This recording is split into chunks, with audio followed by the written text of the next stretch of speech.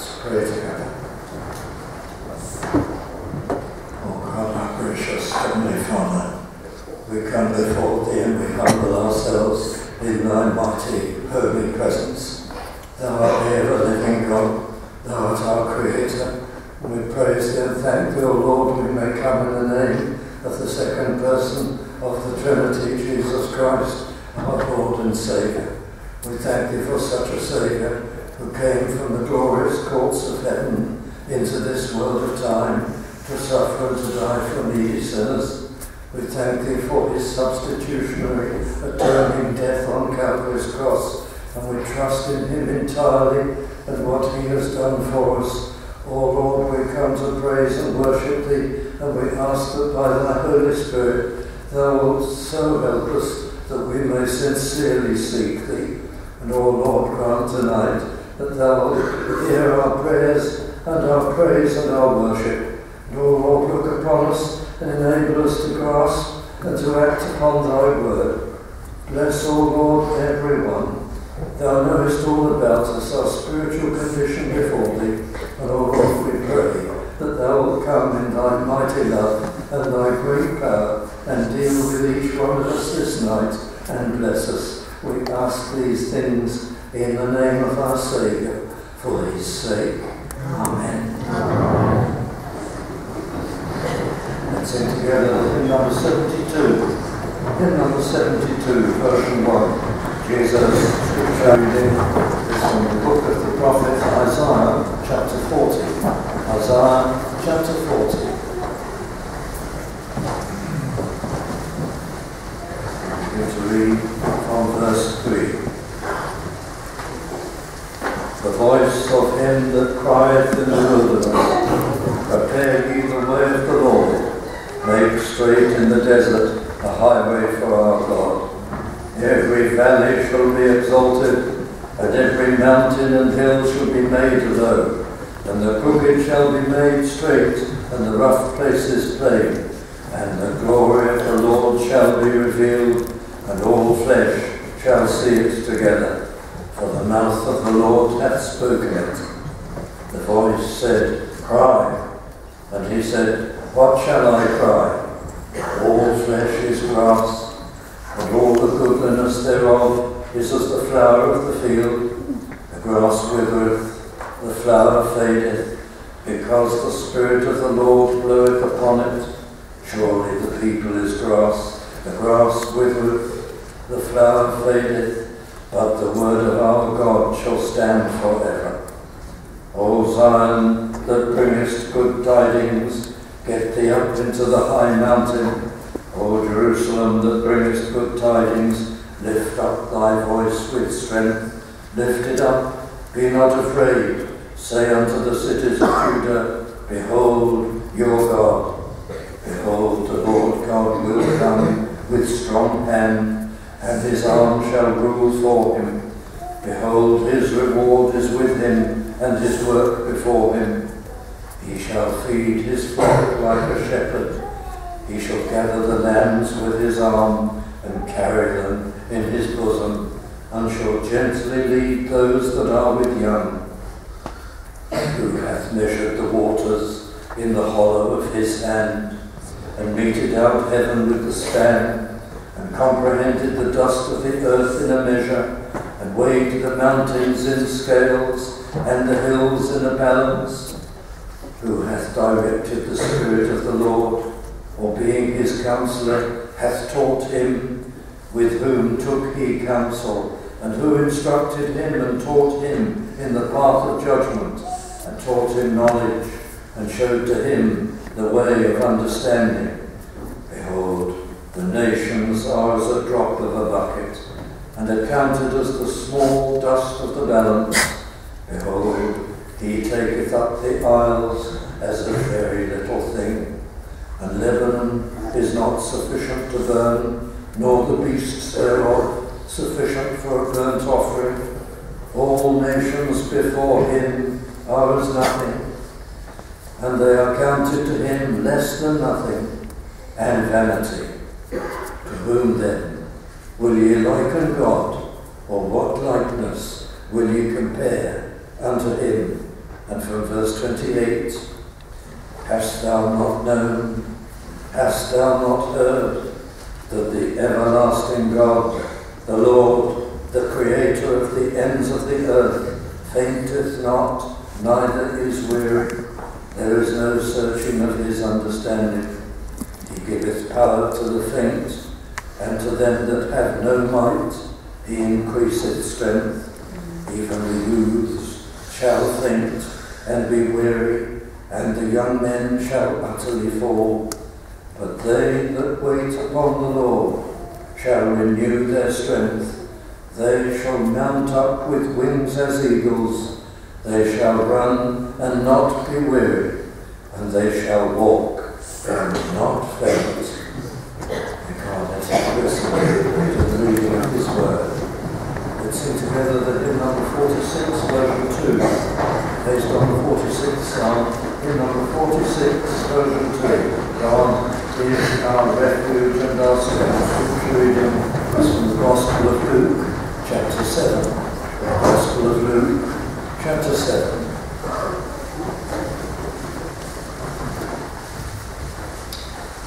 Concerning the ministry of the Lord Jesus Christ. Now when he had ended all his sayings in the audience of the people, he entered into Capernaum, and a certain centurion's servant, who was dear unto him, was sick and ready to die. When he heard of Jesus, he sent unto him the elders of the Jews, beseeching him that he would come and heal his servant.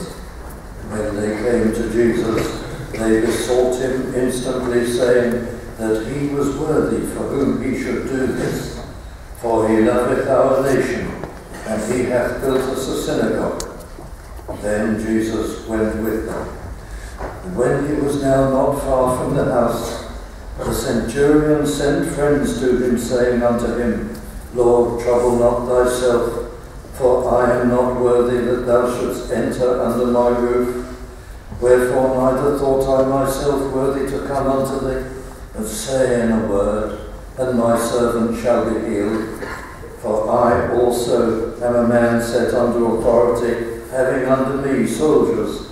And I say unto one, Go, and he goeth, and to another, Come, and he cometh, and to my servant, Do this, and he doeth it. When Jesus heard these things, he marvelled at him, and turned him about, and said unto the people that followed him, I say unto you, I have not found so great faith, no, not in Israel. They that were sent, returning to the house, found the servant whole that had been sick. And it came to pass the day after that he went into a city called Nain, and many of his disciples went with him, and much people. Now when he came nigh to the gate of the city, behold, there was a dead man carried out, the only son of his mother, and she was a widow, and much people of the city was with her. And when the Lord saw her, he had compassion on her, and said unto her, Weep not. And he came and touched the bier, and they that bare him stood still. And he said, Young man, I say unto thee, arise. And he that was dead sat up and began to speak, and he delivered him to his mother. And there came a fear on all, and they glorified God, saying that a great prophet is risen up among us, and that God hath visited his people. And this rumour of him went forth throughout all Judea, and throughout all the region round about. May God add his blessing to the further reading of his word. Grant us all understanding.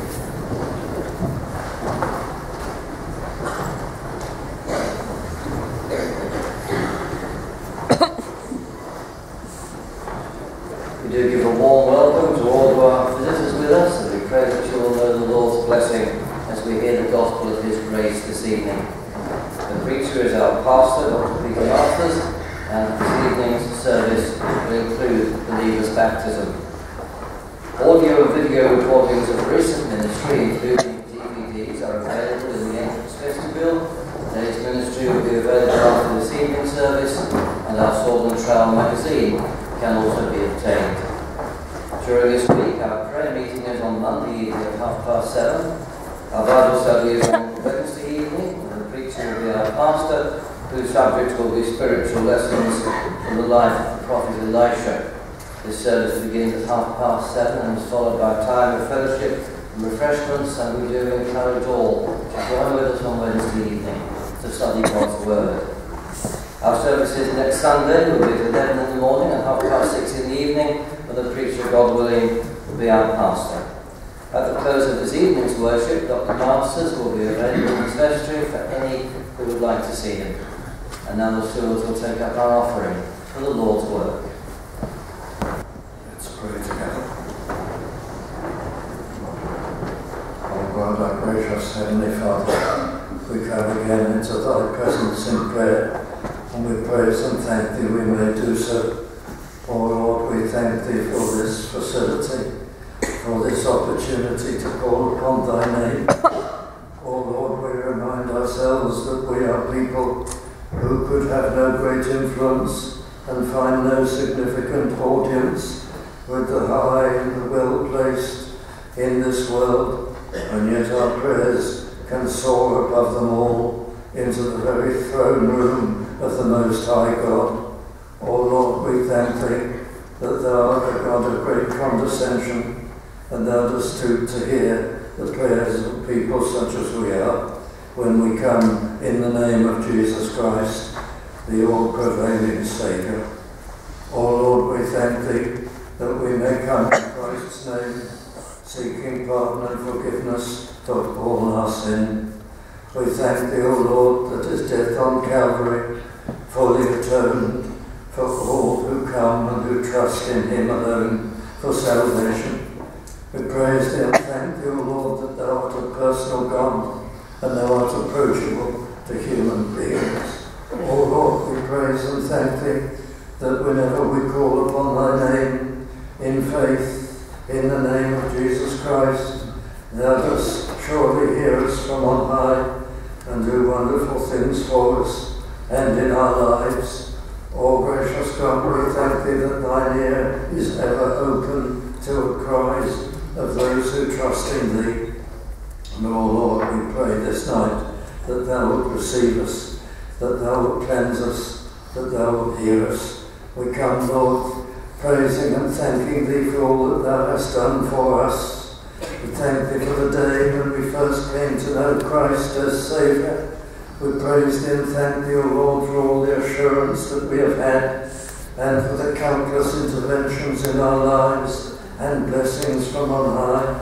We praise and thank thee for the work of grace within us. O Lord, we marvel at all that thou hast done. And we come thanking thee also that we can gather in this way this night to hear thy word, to hear the message of salvation. And we pray for all those gathered with us who have never yet sought thee or found thee, who cannot say that they know thee and approve thee. O Lord, come, we pray, in the power of the Holy Spirit this night, and incline our hearts to thyself, and open our minds and our wills, that we may listen to this message of salvation. O Lord, we pray that thou wilt do mighty things in many lives. The people may not be the same as they were before, but find thee and know thee and love thee and prove thee. O Lord, come down in our midst, we ask this night. We pray for our city, for our land, for this world. We know, O Lord, that this world has not an indefinite time before it. That day is coming when thou shalt end this present dispensation of time, and thou showing eternal things. And we pray, Lord, that thou wilt yet call many out of the world, out of a life dedicated only to themselves, that they may find thee and know thee. O Lord, thou hast done this in our lives, those who had no time for thee, who once slandered thee, who did not believe thy word or the things of the gospel. And yet, O Lord, thou didst humble us to the dust and bring us to feel our need and to seek after thee and to know thee. And we pray that thou wilt do this work in many lives yet, that people may know eternal life, that people may know real purpose and meaning in their lives. Oh, come in mercy, we pray. Let not people in their multitudes go on their way and through their lives with no grasp of eternal things. Speak to hearts, O Lord. Come and bless thy message wherever it is proclaimed this night, in churches and chapels. O Lord, we pray that thou wilt come down and work in hearts and draw needy souls to thyself. Bless us here in this place and make thy mercy and kindness and power known even in our midst. We ask these things in the name of our Saviour, for his sake. Amen. Sing together the 385. Hymn number 385. Out of my bondage, sorrow and night, Jesus I come. Turning now to the book of the prophet Isaiah, chapter 40 and verse 9. Isaiah chapter 40, verse 9. These are the words. O Zion, that bringest good tidings, get thee up into the high mountain. O Jerusalem, that bringest good tidings, lift up thy voice with strength. Lift it up, be not afraid. Say unto the cities of Judah, behold your God. Those are the words, behold your God. And the subject is discovering your God. Now the prophet Isaiah wrote about 700 BC, and his very long prophetic book is full of quite astonishingly detailed prophecies. There is in this very chapter the prophecy of the coming of John the Baptist in verse 3, the voice of him that crieth in the wilderness, prepare ye the way of the Lord, the forerunner of Jesus Christ. And then there is prophecy of Christ and his coming. In verse 6, what shall I cry? It begins there, and it runs all the way down. Christ who will come. Here in verse 9, behold your God. He's going to see your God. He's going to come. God incarnate in Jesus Christ, and much of his work is spoken of. There are amazing prophecies in this book. Isaiah chapter 53. We never cease to be astonished when you consider that almost that entire chapter, spelling out in detail the death of Christ on Calvary's cross, the nature of his suffering, and what it would be for. Amazing detail in the book of the prophet Isaiah. But I'd just like to think of these words, behold your God. See him. Look at him, in a sense. Consider him. Now, the greatest needs of every one of us can be described in this way. To see our spiritual situation. The cleverest, the most gifted person very often cannot see his or her spiritual situation. We see ourselves only in material terms. We think only in terms of the here and now. We need to see our spiritual situation, and we need to consider God. There is such ignorance of God, what he is like, what his attributes, his characteristics are, what his plan is, what his attitude is to members of the human race. There's such ignorance, and yet there need not be. It's all laid out in the Word of God, in the Bible. We even wonder sometimes, well, what is significant about a book like the Bible? Why should there be a Bible? How can I trust the Bible? How do I know it is a significant book or revelation? Well, I can't tell you that tonight, except to say in one or two words this, that if God is alive, and if he is in heaven, and if he has his eye upon us at all, and created us, and made us for any purpose, then we can be sure of this, that he will reveal himself to us. He won't leave us at the mercy of human imagination. and the human mind, the 1,001 human ideas of what God may or perhaps be like. God will reveal himself. He'll speak into this world. We cannot think outside our box of flesh and time.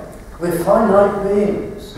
And God, who is eternal spirit, if he is alive, he is the creator. And all the evidence of that is everywhere around us, in the design of every part of the universe. But if he is there, he must speak into us and deliver us from the follies, the vagaries of human imagination. So we're not surprised that there will be a remarkable revelation of God. And we have it here, in this amazing book, the Bible, which is consistent from cover to cover, that from the very earliest of its books to the last has the same giant cable running all the way through, Christ Jesus. There he is foretold from the very beginning, our need of him, the human race and its need of Christ, what he will do when he comes, what he did when he came, then all the instructions to proclaim him throughout the world. This Bible, so many people think contradictions, and you examine every single one of them and they're not contradictions at all. The human race, there are so many people spreading vague ideas about the Bible and its myths and its contradictions, but the instant anybody comes to study it, there's no such thing. The so-called, the alleged discrepancies of the Bible fade away like no other literature